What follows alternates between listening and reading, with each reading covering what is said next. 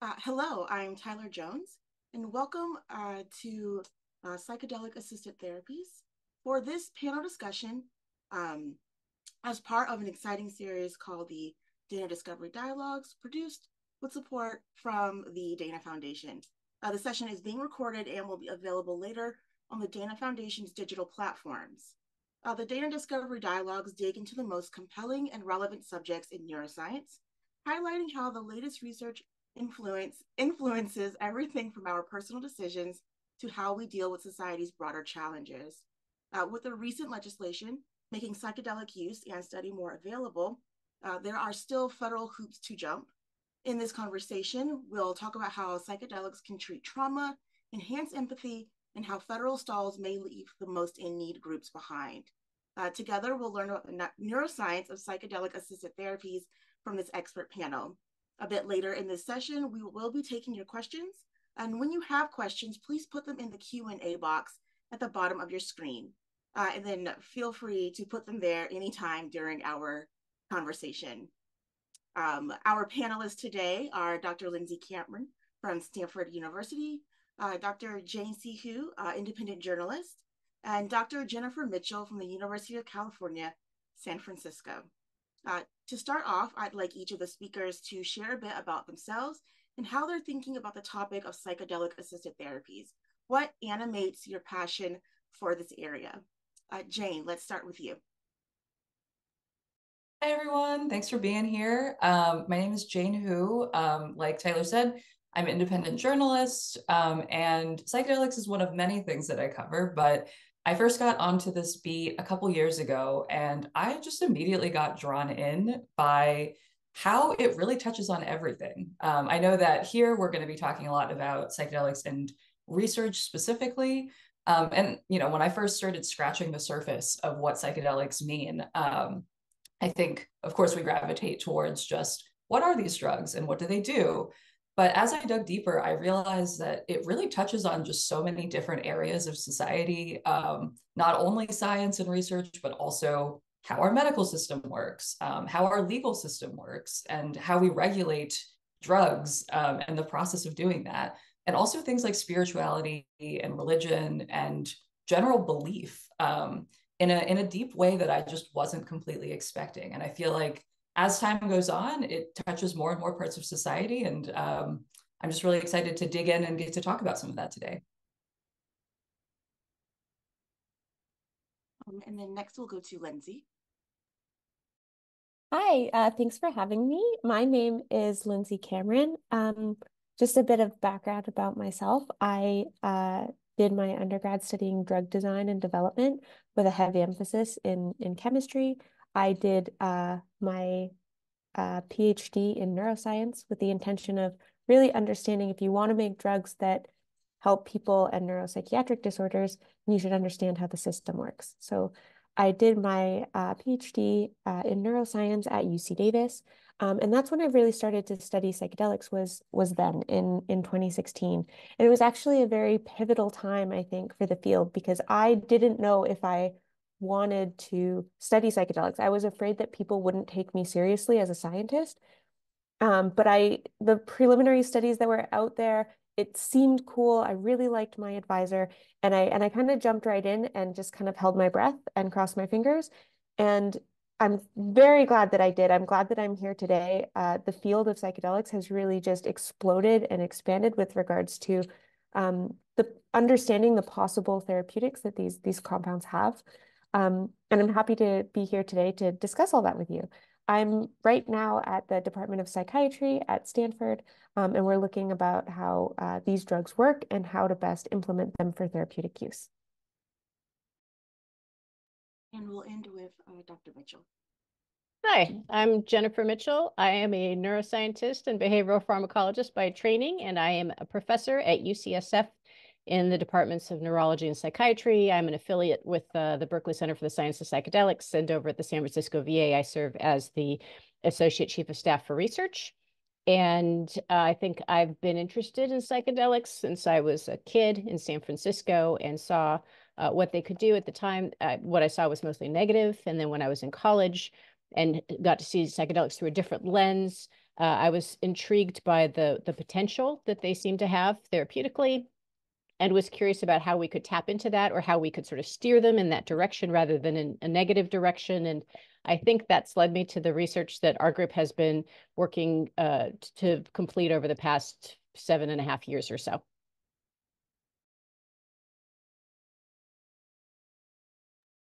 Thank you.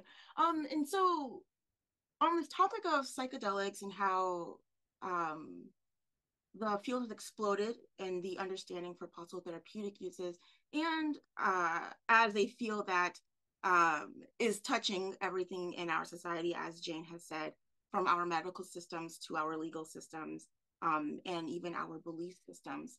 I think a few definitions may be helpful to ground us in this widespread field. And so I think I'll ask Lindsay, what exactly are psychedelics? Yeah, well, that's actually a more complicated question than you might think. So psychedelics, the word psychedelic means mind manifesting. So this idea of kind of, yeah, manifesting your mind and seeing things. And typically the definition that I like the most is that they're historically defined, things like ayahuasca or LSD or psilocybin. These are, to me, these are the core of what psychedelics are, and they're sometimes referred to as classic psychedelics. But really, it can kind of like expand to what other people think as well. So some people say that it is a serotonin 2A agonist. And some people just say that it gives different perceptions of the world, right? So some people may even consider MDMA or ketamine or even marijuana to be psychedelics as well. Yeah. And what I mean, sorry, by a serotonin 2A agonist, I'll talk about serotonin a little bit later, but serotonin is a molecule in your brain, and serotonin 2A is the receptor that binds that molecule. And so psychedelics actually bind this receptor as well. And so when they bind that receptor and maybe act a little bit like serotonin, that's called an agonist. So some people say that if a drug just binds this serotonin receptor, it's referred to as a psychedelic. So there's multiple definitions. I would say the classic psychedelics are things like LSD, psilocybin, DMT, and ayahuasca. But it can mean more than that in a bit of a broader category. And the other panelists might want to chime in if you have any opinions on that. I feel like it is actually a somewhat controversial question. I agree with the mind manifesting bit. And I think that for my personal perspective, since that's the sort of storied and historic definition, that's the one that I typically lean to rather than the specificity on a binding level. Thank you both. And so thank you both for clarifying with that definition, although it may be more complicated than the question would lead one to believe. Going further, I think we'll go to you, Jane. Especially with the expansion of psychedelic knowledge, especially in more of the publicly known knowledge, which psychedelics are currently under consideration for more public usage? So the one that might be closest to actual general public consumption is MDMA. Some people might know that as Molly or ecstasy back in the 90s, if you were part of the party scene at all. But MDMA is actually under consideration by the FDA for approval as a drug. And it was just announced, I think, last week that Lykos Therapeutics, biotech company, which spun out of the nonprofit MAPS, they submitted their new drug application for MDMA after a series of clinical trials. The FDA announced that they are actually giving it priority review, which means that we might have an answer as to whether or not it's approved as a drug by, I believe, August 11th of this year, which is very soon. If it is approved as a drug, there are all sorts of things that will happen that might determine, how it can be used, but that is kind of the drug that is on the quickest track to being widely available. There are also a lot of clinical trials that are close to potentially submission for psilocybin, which is the active ingredient in magic mushrooms. And those are, I believe, in phase 3 clinical trials right now. So people are kind of speculating that in the next few years, there might be a company that might submit a new drug application for that as well. And then, of course, there's research on all sorts of psychedelics, which I'm sure that Lindsay and Jennifer can talk more about as well. Thank you. And so, where's my question? Oh, so you actually, Jane, you jumped ahead to my next question, and I was wondering what could sort of opening the legality of MDMA mean for other psychedelics. And you mentioned that psilocybin is also being researched for possible therapeutic use. Are there any others, either from Lindsay or Jennifer? There's LSD for GAD, so generalized anxiety disorder, which is a huge disorder in the United States in particular. Those data, now the phase 2 data are complete, and my understanding is that that company is going to forge forward with phase 3 later this year. And so you mentioned LSD possibly for use in depression. What would psilocybin and MDMA be used for? Is that to any one of us in particular? You know what? Let's just go to you since you're already unmuted. Okay, but I was the one that unmuted. Okay, so I think that originally some of these compounds, the companies in the space were looking for indications that might allow them to partner with the FDA. So they were in territory that perhaps there were no good therapeutics to address. So MDMA for PTSD, for example, we don't have great therapeutics for PTSD. We only have these 2 FDA-approved SSRIs, selective serotonin reuptake inhibitors, so antidepressants is what we currently use typically to treat PTSD. So that meant that I think the FDA was willing to partner with this particular sponsor to discuss the possibility of developing a therapeutic for PTSD. Similarly, major depressive disorder, treatment-resistant depression, these are depressive disorders that don't have great therapeutic response. And so, again, companies sort of moved into that space to develop psilocybin.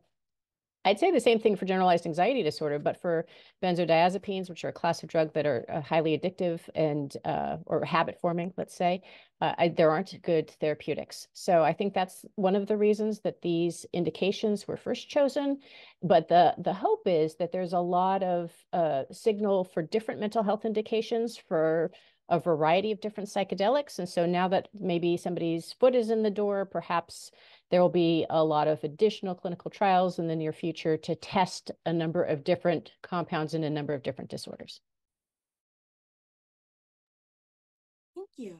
And so now that we are sort of getting our minds around what therapeutics or psychedelic therapeutics are sort of on the line for possible usage and what it could help us get in the future, I do wonder, what could be a couple of roadblocks to getting psychedelic assisted therapies, from the sponsor and the clinical trials to the people who would possibly need those therapies? And I think we will start with Lindsay. Hi. Yeah, well, so there's some different aspects to consider. And I think some of the first ones are both the legality and as well as the like how would it be paid for? I think one current I want to say roadblock or speed bump that I kind of anticipate seeing is like the legality of it, but also paying for it. And so currently how these stand is that these therapeutics are pretty expensive. And so getting insurance companies or something on board to be able to help manage this kind of payment, just accessibility of this kind of treatment, I think will be something that needs to be worked out. And whether that works out, I mean, I'm not sure exactly how it would be done, whether it's a state level or a federal level. And honestly, Jenny might be able to speak to this more than I can. Do you want to chime in, Jenny?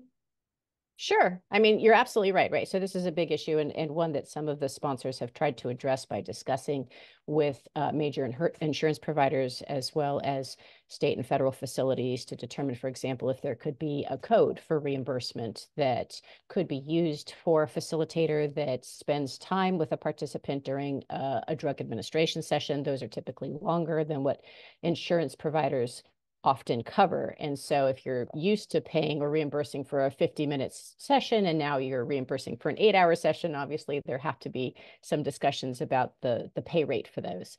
So I think that's one limiting factor. And as Lindsay also mentioned, right, there's this legality issue. And so even if FDA says on August 11th, yay, MDMA, then the DEA has to step in and reschedule that compound. That's going to take a little bit of time. And then the next question is, who's going to administer this drug?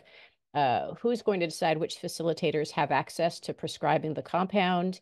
How much access will they have? How many providers do we have? I think the biggest bottleneck, frankly, is just we have a very limited number of providers that have been trained in psychedelic-assisted therapy. And Jane, if you have anything to add too.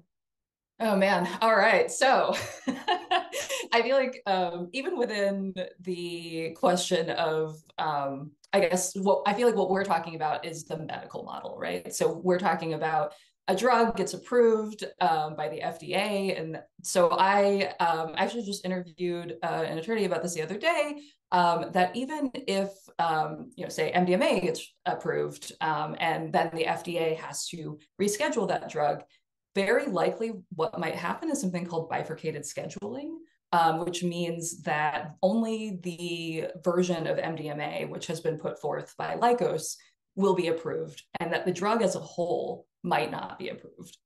I imagine if a company tries to go forth with a new drug application for psilocybin, it might be the same thing. I mean, we've seen something similar with Spravato, which is S-ketamine, a version of ketamine, where the drug company can charge a lot for it, whereas generic ketamine is much cheaper. So I think the equity and access is definitely one issue. But even aside from that, outside of the medical model, we already have there are the grassroots folks who have been using these drugs for a long time, and who are really calling for decriminalization of these drugs at a state level or, ideally a federal level, but people are really starting at the city and state level. And then we've got states like Oregon and Colorado that have their own psilocybin access programs currently that are not exactly a medical model. In fact, Oregon's rules make it so that people can't really make medical claims, and they don't require folks who are seeking psilocybin therapy to have a doctor's note, for instance. Just anyone can go and access this. But one thing that's been raised about those programs is that they are expensive because it costs a lot of money to have people trained up and spend time with you over the course of, say, an 8-hour session. So it'll be really interesting to see how these kind of state-by-state programs interact with the medical model if the medical model does move forward. Thank you. And Jane, you mentioned the grassroots folks. Do you have any information, or do you know if sort of the researchers or pharmaceutical companies are taking any advice from these communities, either indigenous or just other cultural psychedelic practitioners? I know some companies are definitely trying. I know some have tried to set aside a portion of funds or to commit to involving Indigenous voices with their decision making. But I think it's tough, right? I mean, the thing with a grassroots movement is that it's often not professionally organized. These are folks who are coming together with shared interests and might not have any background in legislation or business. But I think that there are definitely conversations happening in the psychedelics world about how all these folks with different interests and different backgrounds can work together. But it's slow moving as things in the world often are. And so, assuming MDMA does become federally approved later this year, I'm also assuming that there will be probably some open questions for the further research world. I think a big one would be, how would we standardize like a methodology for any future research or clinical trials on this? I think, oh, I muted myself. We'll go to Lindsay first. Yeah, so I'm happy to respond to this. Again, I kind of think that Jenny might be the person to talk about this, just because this is like what she does. But I think basically the way things are being done is like we have a model and it works, and we're kind of trying to make that a standard going forward.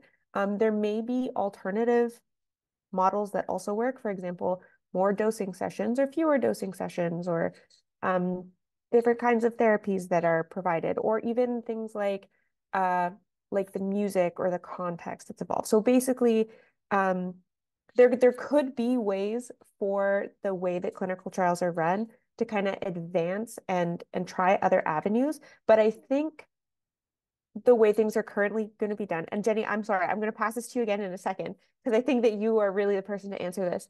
I think we have a model that kind of works as is. Like a lot of these initial clinical trials, especially with MDMA, have shown like therapeutic properties, therapeutic potential. And I think that that's really important. And we may be able to further optimize it going forward, but just having something, like anything that works to treat something as devastating as PTSD, I think it should absolutely be brought forward in a model that works. And we can kind of, help refine it later, maybe according to patients' needs. But so right now, I think the current model is some preparatory sessions, 3 different dosing sessions with integration sessions in between. Yeah, does that sound right? That was very well done. Yeah. May I add to what Lindsay just said? Is that okay? Okay. So I think that that there are 2 different questions here. One is how to roll out and how to implement the treatment as it's been developed by Lykos Therapeutics. And I do think that we should implement as it's been developed, at least to start, because we don't yet know what the side effects will be of MDMA-assisted therapy out in the wild. In a clinical trial, everything's really well controlled, and you get to screen your participants really well, and you get to rule them out for all sorts of different reasons. And when a drug is FDA approved, you don't have those luxuries. So the treatment population becomes very broad and very diverse very quickly. And of course, then new things come up that perhaps you didn't anticipate. And so it would be very hard, I think, for us to know why the side effects that we were seeing were prevalent post-approval if we weren't using the protocol as it's been developed, right? If everyone was sort of off-roading it and saying, I think this would be better in these circumstances, I think it would be better in a group, I think it would be better if I paired it with my own therapeutic modality, and then you get these side effects and we're trying to collect them and we're trying to determine safety and efficacy, it's going to be kind of dirty, right? It's going to be a hot mess, frankly. And so my hope is that they actually keep to the plan and that we continue to acquire data post-approval. That would be called phase 4 data. That's what the FDA likes to call it. The sponsor might have to come up with a risk mitigation strategy, then data would be collected that way post-approval. But then to Lindsay's point, then you absolutely want to know, how do we better this therapeutic modality? How do we improve access? How do we improve equity? And to do that, we might have to whittle down the costs a bit too, right? So how do we do that? Would it be a group setting? Would it be community care? Would you do these, as Lindsay again mentioned, you have these sort of preparatory sessions, and then you have the medication, and then you have these integration sessions. Perhaps some of those sessions would be better in a group. You'd have a cohort to be with, and it could decrease the cost substantially. Perhaps there are certain therapeutic modalities that have yet to be thoroughly tested with psychedelics that might be better and might allow for deeper growth or deeper change. And so we should test all of those as well. I think that's actually an open question right now, right? Like, what are the therapeutic modalities that work? And I think this is actually something that's really interesting about this potential MDMA approval, is that the FDA doesn't regulate therapy. And this is going to be maybe the first time that they have to rule on this, because I mean, what's up for approval is not just MDMA as a drug, but MDMA assisted therapy. And of course, Lykos has developed a therapeutic kind of methodology. And like Lindsay and Jennifer say, like it kind of makes sense to maybe just go with what is established. And of course, that's going to be what's approved. So that's what's going to be tested at first in the real world and see how it works. But I think it's just going to be a tough thing to standardize in any way, right? With other drugs, often you just give people the drug and you look at the outcomes, but there's a little bit of squishiness there that I think is interesting, and that is going to be really ripe for study as it becomes more widely available. And what's sort of interesting about having one sponsor in the field sort of control the drug, at least for a particular period of time, is that they can therefore be the ones that control who the drug is disseminated through, right? So they can say, yes, these people get to prescribe, and no, these people do not. So that would be one way of regulating the therapeutic model. The FDA, as Jane said, will not wade into the therapy pool. That's not something that they typically do, and I don't think they would like to do that now. But certainly they have in the past sort of put sort of boundaries on who can prescribe a drug or how frequently they can prescribe a drug, how many people they can have in their prescription pool at any one time. And that ensures that perhaps a therapist, a licensed facilitator, is not trying to run hundreds of these sessions a month. They're being more thoughtful about their plan. Thank you. And Dr. Mitchell, you mentioned that all of you mentioned the FDA is not really into regulating therapy. Would that likely be the responsibility of the sponsor or sort of the states, or even maybe licensing bodies like the APA? That's my hope, is that the states step in and get involved, because otherwise it's going to become very complicated, I think, very quickly. And in order to determine like which facilitators sort of meet the criteria of being allowed access to the drug, I think that the sponsors are probably going to need some assistance in that arena. And so from my perspective, sitting in California, we don't yet have a process for regulated access to psychedelics, but my hope is that we introduce one shortly. That process itself then could involve some aspect of the therapist training, which is otherwise going to be incredibly expensive for some of these drug companies to take on themselves. And unfortunately, if they do take on the cost of the therapist training, that means they'll probably roll that into the cost of the drug. And that's not what we want to see. Again, for equity and access, that could be a showstopper, right? So my hope is that the costs of the drug remain low. And to do that, there's going to have to be other trainers in this space. And obviously a great way to do that would be on a state level. And then the state could license those providers. And Lindsay, sorry. No. I was just going to jump in when you were done. So yeah, no, go for it. I was just going to say, and I think what's really interesting about psychedelic therapy is just that it tends to be pretty different from general psychiatry that licensed psychiatrists can administer, I guess. And so I don't think it's safe to say that, just if you're a licensed psychiatrist, you'll make a good facilitator for these sessions. And so again, something like if the APA approves it or not or something, I think there needs to be some kind of different training scheme that is not necessarily distinct, but at least complementary to psychiatry training. Like it would be different than just it. What I'm trying to say is that you can't have like a drug and like a psychiatrist and a psychiatrist training be your only training that you get. I think you need kind of a more specialized training to do these psychedelic therapies. And that's why kind of these pipelines that Jenny was just talking about are kind of so important, because there does need to be really kind of like a specific type of training that's needed. It's not just like any psychiatry training will do. To sort of piggyback on Lindsay's point, I think some of the best psychedelic facilitators that we saw, from my personal perspective in our group for phase 3, were not from a psychiatric background. And so I think that's sort of, there's untapped potential there. Again, I don't know how you'd regulate this on a state level necessarily, but that groups like nurse practitioners, MFTs, LCSWs, there are all these different providers that I think are particularly adept at holding someone through really dark moments and really destabilizing moments, and that they could offer tremendous support as psychedelic facilitators. So yeah, in Oregon and Colorado right now, I guess mostly Oregon, since that's the program that's up and running, facilitators have to go through a specific set of training. A lot of them also have been trying to get, real world experience in doing this. But often a lot of these folks who are now going through training are actually folks who've been working in the underground for decades. And those folks have a wealth of knowledge. And so there's been kind of an open question of, like what credentials are necessary for folks?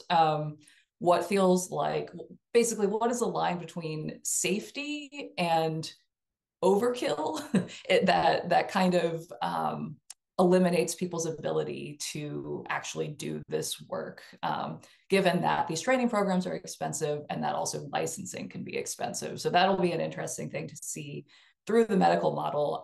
I know that there's some speculation that maybe they'll require folks to have a background in formal medicine. And I'm sure that there are many folks in the psychedelics field who will have opinions about that. But I'll also say that beyond kind of the state model of regulating therapy and the existing state model in Oregon for regulating facilitators, there are also industry-wide groups that are groups of practitioners and therapists who are trying to think through how to self-regulate, like what is reasonable for us as a group with diverse interests to recommend, because this is, uncharted ground. And I think that looking to the people who have actually done the work to think through what might be appropriate seems like a good place to start.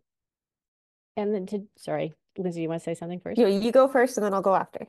I was going to say to Jane's point too, then how do you keep the underground from competing with these other sort of above ground interests, right? Because if it turns out that some of this training is particularly expensive or the licensing is particularly expensive, you could imagine that there are a lot of providers that are going to stay in the underground where they've been very successful and very happy for any number of years. And so how would we incorporate them into whatever state system, for example, we might try to stand up? And I'm not really sure. I could imagine one way would be something like insurance, right? Because sometimes not everything goes as planned. And I think a lot of practitioners might feel more comforted knowing that they had a state insurance system that was underwriting them, and that would be given in exchange for them completing some sort of state program on training. I just wanted to add that I think our current model for psychedelic assisted therapy is really kind of being led by MDMA and the clinical trials that have been done in MDMA for PTSD. And I think that they've been very successful. But it may come to light that, like, a little further down the road, different types of psychedelics require different types of training, just even based on what other receptors they hit, what are the dangers, or what ways might your mind go. So I think right now, MDMA has been very successful, and I think a lot of people are just kind of using that as a guideline for psychedelic therapy in general. But I think down the line, there may be something at some point in which different drugs require different trainings. And I think that even from the patient or client perspective, different people want different things. Like sometimes when I tell people what I write about for work, they're like, man, I cannot imagine trying to be watched while I am having a psychedelic trip. Like, that sounds unpleasant to me. And then other people are like, that I feel like if there were a model in which I was supervised, I would feel a lot more comfortable. And I think it just is really up to the individual too, a little bit, like what makes sense for them. But again, there's this delicate balance between safety and preference, and all of these things are hard to square. I think you're also raising a very good point about the type of facilitation too, and whether or not there'd be a facilitator there just to hold safety versus a facilitator there to sort of help someone psychologically unpack the process and whatever it is that's coming up from the medicine, right? And I think that's also like, maybe some of you went to the FDA meeting a couple of weeks ago, but this sort of came up in one of the conversations too, that for the the GAD LSD trial for the phase 2. For those doses were large enough that, as Jane just mentioned, I think people felt uncomfortable having a facilitator sort of up against them and in their face while they were undertaking that journey, but I think felt otherwise very comfortable and well held to have a safety watcher sitting in the room close by. And I think that this is just my opinion, that especially with the different types of facilitation, that the sort of the above ground psychedelics people would take a lot of at least information or appreciate the experience that those in the underground would have with this kind of facilitation, especially since I can only assume that they would probably have more experience than the 5 months between now and August can provide, assuming that MDMA is approved and these therapies are ready to go. I mean, to be clear, I think a lot of our best teachers right now are underground providers or were underground providers. And I think some of them were incredible to sacrifice their underground presence at least during like MDMA for AT for PTSD phase 3 to join that group and offer training and supervision above ground, acknowledging that they couldn't really do both simultaneously. But obviously, I think in many of these training programs that are very popular right now, the teachers, the teaching staff are individuals that have served in the underground for many years. And so they have seen any number of substances in any number of patient populations and have a lot of wisdom to share with the rest of us.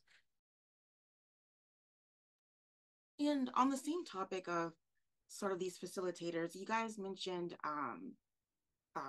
people maybe seem uncomfortable with someone just sort of watching them while they are going on their journey. Lindsay, in some conversations that we had before this, you had mentioned possibly non-hallucinogenic psychedelics. Is there, where would those fit into this conversation on psychedelic assisted therapies? Yeah, so this is exactly kind of what I was trying to do with my PhD is psychedelic therapies seem to be really efficacious, at least so far in the trials that have come out. And I think one major hurdle is accessibility. They're very, it's an expensive treatment. It's time away from work. If you have children that need childcare, it's also like more expenses, transportation to or from these facilities. And quite honestly, the people that need these medicines more than anyone are from lower socioeconomic classes. And so there's this kind of dichotomy between the people who need it and how much it costs. You can't accessibly get this medication. So kind of what I did in my PhD, and now there's been kind of a lot more work on this as well, is the development of non-hallucinogenic analogs. So if you could, in theory, develop a therapeutic in which you don't need to be watched by a minimum of 2 medical professionals in a facility for 8 hours, could you achieve a therapeutic response by just taking it in the morning and going to work as your normal day? Now, a lot of people, this is a very controversial topic, right? Because a lot of people think that the trip or the journey that you go through is necessary. And there may still be kind of like I don't want to say a somewhat altered state of consciousness with these non-hallucinogenic analogs. So if you test them in animal models, what you generally find is that they do seem to have these rapid acting antidepressant effects. Now, if that happens in humans has yet to be seen. The clinical trials are kind of slowly rolling out and starting. And it may be true that this trip or this journey is really necessary for, maybe it makes the therapeutic response stronger or it lasts longer or something like that. And maybe they won't work in humans. I don't know. But what my point is that I think it's I think it's something the scientific community needs to figure out, because if it works, if it does actually work, then we can kind of help people have access to this medication. And I think that there's also the potential for these non-hallucinogenic analogs to kind of, maybe to a point, be coupled with therapy. I think therapy will always help.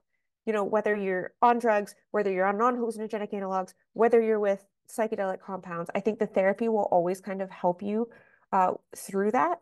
And so you could use it with therapy, you could not use it with therapy. I don't know. But what I'm trying to say is that there's alternatives out there that are trying to be explored. Thank you, Lindsay.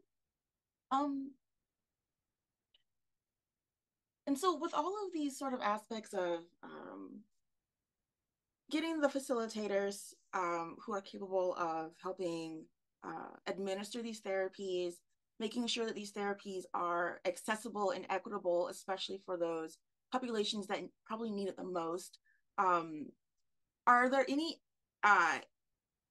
Is there anything that probably policy leaders should know about this? Because I am, again, assumption that with new like FDA approvals means new discussions on how to fit these therapies within the laws, again, federal and statewide. And that question, I see Dr. Mitchell nodding, so we'll start with you, and then we'll just go Jane, Lindsay, whoever chimes in. I think one of the things I was just going to jump in and mention is that we do have these federal access programs for novel therapeutics. And in general, when I sort of think of how quickly the federal government can move, I think it's sort of snail's paced. But what we saw during COVID was something very different, right? We had vaccines in a year's time, and that was pretty amazing and fantastic. And an example of what I think our federal government can do to generate a drug access program and disseminate it very broadly. So I think that would be, something to consider for lawmakers and policymakers at this juncture. And then also, to Jane's point earlier, I think we really do need to think about how to stand up systems that are truly equitable, because I think that's a huge hurdle that we might have to overcome. And as Lindsay was saying, the people that need the drug the most are those that are most likely to be disenfranchised from like a very tightly held, very expensive system, if that's all that we have to offer come August 11th. So my hope is that between now and August 11th, a lot of states are really recognizing that now is the time. I think that a lot of people were also sort of under the impression that FDA would kick the can, and maybe in another couple of years we would all have to discuss how to do this. And priority review means that August is perhaps a real deadline, and we should all be thinking about how to make this happen in the next 6 months. Such a big question. So I write a twice weekly newsletter called The Microdose that covers news, psychedelics news. And as part of that, I've been following state by state legislation very closely, because that seems to be where a lot of things are happening. And each time I sit through one of those hearings about a potential bill, or sometimes, states even have exploratory meetings where they just invite people with expertise about psychedelics to come in and talk about them. I'm struck by the fact that our policymakers and legislators have so much on their plates, and most of them know next to nothing about these drugs and the history of them and the progress of the research. Like, it feels like every time I watch one of these hearings, we are starting from like step 1, step 0, and really just trying to get people up to speed about what's been happening. And like Jennifer said, we're going to have to deal with this in the next 6 months. So it's going to be interesting to see what happens. But one thing that I feel like folks are not talking about as much is the fact that if MDMA is rescheduled federally, that doesn't mean that states automatically will reschedule those drugs.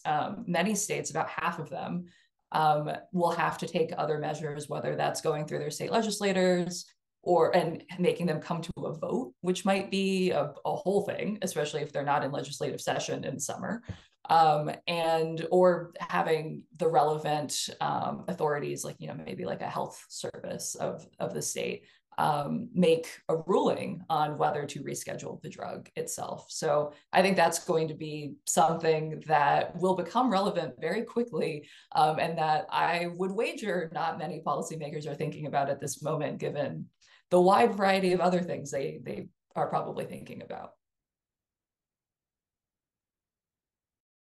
I think these women totally got it. The only thing I want to add is that for policymakers that don't have this time, I think that there's two kind of pulls in opposite directions. One is like this stigma associated with illicit drugs, and then the other side of the pendulum is this psychedelic hype that people are so excited about it and it can cure everything. And I think the only thing that policymakers really need to focus on is like the data. Like just look at it, understand distinct lines of what this can do and what it can't do, and try to get away from the kind of media sway of either extreme.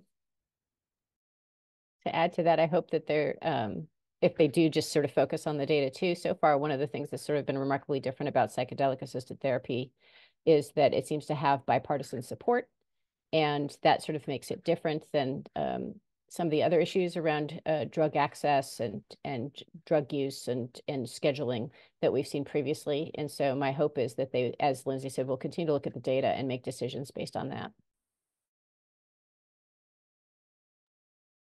Thank you.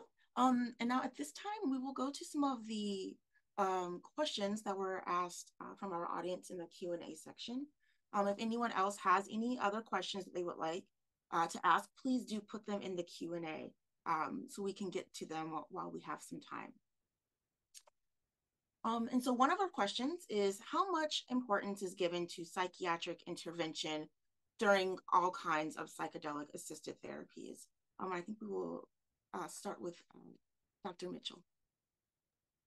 I think it depends on how you define psychiatric intervention, right? So I think one of the interesting things about many forms, maybe not all, of psychedelic therapy that are currently being evaluated in clinical trials, at least, is that they are much more hands-off and much more inner-directed than some of the therapeutic modalities that exist outside of the psychedelics arena. And the idea that many people have is that perhaps you have some sort of inner wisdom or an inner healer, or that your own conscious and subconscious mind are the best guides to lead you through this process of remembering, for example, a very traumatic event and trying to work it through, and that's more advantageous than perhaps a more manualized form of psychotherapy. Like one of the examples I always give is like prolonged exposure therapy also works for PTSD, but they're like checklists, and you go in and like, in this session, we're going to cover these 8 things, and you have homework and you have to bring the homework back, and it's very regimented,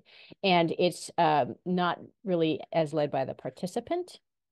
And so many of these trials allow the participant to more generally lead the way in their own sort of change. And perhaps that's advantageous. It does mean that from like a psychiatric perspective, there's less of that psychiatric intervention as one is typically accustomed to delivering than you'd think. And I think that's one of the reasons, to the points that others have made, that maybe there's room for incorporation of individuals from different backgrounds as facilitators, that you don't necessarily have to have that sort of psychiatric training to be a really great practitioner in this field, and that perhaps in some respects maybe that training could even get in the way because you're so used to delivering training a certain way, like you just said, like psychiatric interventions, that maybe your mind just goes there in a way that doesn't allow for the participant to lead the way.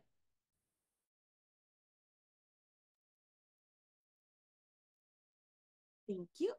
Would Lindsay or Jane, if you would want to add into that? Cool.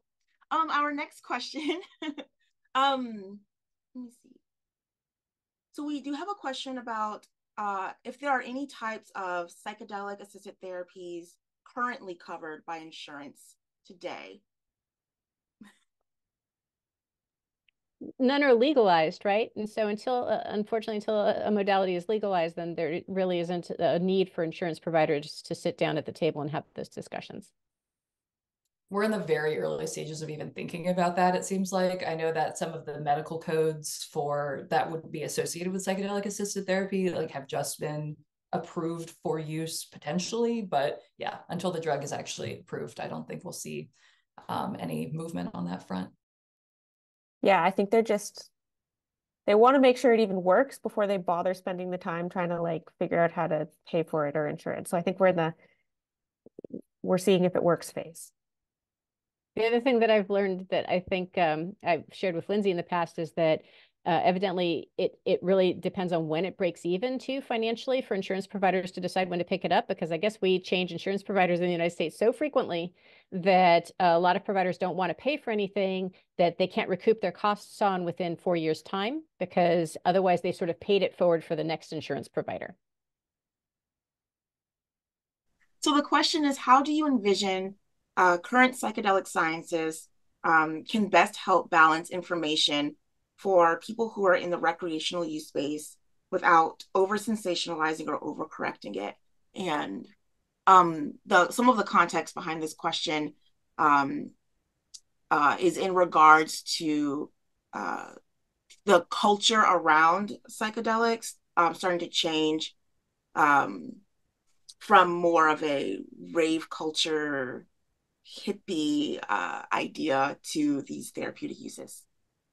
No, thank you. That gave me some more time to process. Yeah. I mean, I think we often think about psychedelic science as being kind of focused on the drugs themselves and the medical application of them, these clinical trials, which I think, of course, are a hugely important part of psychedelic science. But I also want to point out that psychedelic science includes humanities researchers and psychologists and sociologists, like folks who are looking at the culture around the drug too. And I think to that end, psychedelic scientists are really trying to dig into some of those cultural attitudes, how they're changing, trying to poll the public about their attitudes towards these drugs and in what context would they feel comfortable with them being regulated, or even how comfortable people are using them themselves and in what different contexts. And I think also looking into adverse events and having this more qualitative research and a little bit of quantitative data, if we can get it, which is sort of difficult at times with how some of this work is still happening underground or in these state programs that haven't yet had a data collection system. That's a whole separate thing that we could probably have a whole separate hour-long webinar about. But a lot of folks are really trying to pull together that information to show the full picture of what's going on with psychedelics, which I do think is the only thing that's really going to mitigate that hype that Lindsay mentioned, right? Like, of course, these drugs can be really powerful and they have helped lots of people. However, that's not a universal experience. And I think it's really important to be clear with people that that's the case. So we are coming on our last couple of minutes. My final question to all of our panelists is, what is one thing you would like the audience to take away from this conversation? And I will give you a couple of seconds to mull that question over. And then whoever has their answer when it speaks to you, go ahead and just speak. I'll say that from my perspective, I think it's just important to remember it's early days. We don't have all the answers. This field is in its infancy, and my hope is that we sort of baby step our way forward so that we don't sort of have a pendulum swing in the other direction and a sort of a group public panic as we did in the late 60s and early 70s.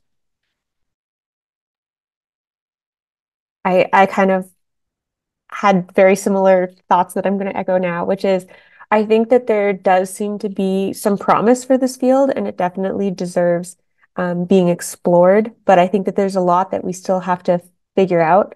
And, whether, both to policymakers, but also to, kind of that last question we were just talking about, to like individuals, to people, like really just look at the data for what it is. And I think it's really key right now to not, fall into this hype or over sensationalize it. But also, I think we need to get away from the stigma. And so I guess I'm just reiterating, which is I think that there's a lot of promise for this field, but we'll see how it unravels, and to keep a level head and look at the data. Yeah, I think kind of hand in hand with what Jennifer and Lindsay both said, I think maybe the thing I would say is just that it's complicated. It is very complicated, and that you might hear a kind of singular narrative, especially rising out of the ashes of stigma is like psychedelics are amazing.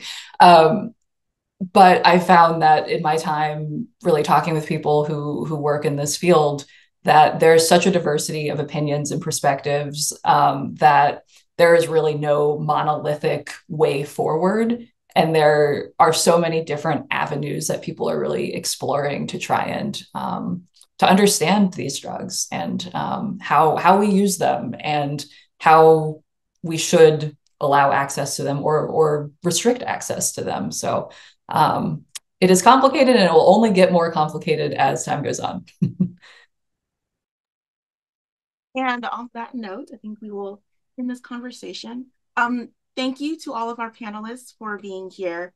And thank you all for joining us in this dialogue. We hope you can join us next month for our last panel in this series. Next month, we will be having a conversation about brain-computer interfaces. So brain-computer interfaces offer real promise in treating disorders, but they also have created ethical issues with development in clinical populations and insufficient support and follow-up care after trials. On Wednesday, March 27th, we'll have a conversation about these brain-computer interfaces, their non-clinical applications, and the convergence with other technologies. Registering for that will be sent to all of our participants shortly. We hope we can all join us there. And again, thank you all for coming.